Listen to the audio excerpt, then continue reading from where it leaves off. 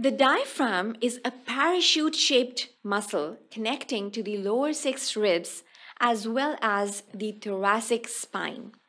This is the muscle that allows us to breathe, talk, and sing.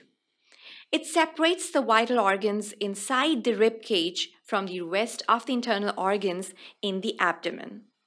The upper and lower borders of the body give attachment in front to the anterior longitudinal and at the back to the posterior longitudinal ligament.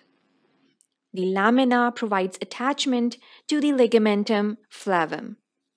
Now let us move to a bit tricky part, the transverse processes. Interestingly, most of the muscles getting attachment have the term transverse in their name. The costotransverse having 3 varieties, superior, inferior, and lateral, the intertransverse, and the levator costi posteriorly. The spine gives attachment to several muscles, most importantly trapezius, rhomboideus, latissimus dorsi, the serratus posterior superior and inferior, and other muscles of the back.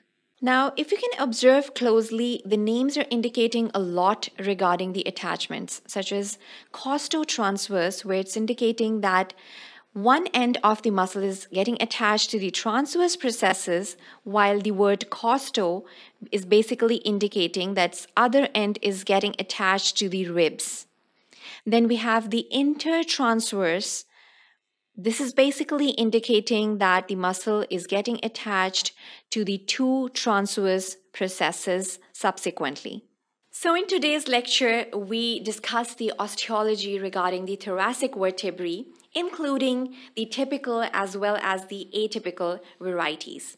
So I hope you find this lecture helpful. Do like, share, and comment down below if you have any queries regarding the thoracic vertebrae. I'll be discussing the lumbar spine and the curvatures in the next lecture.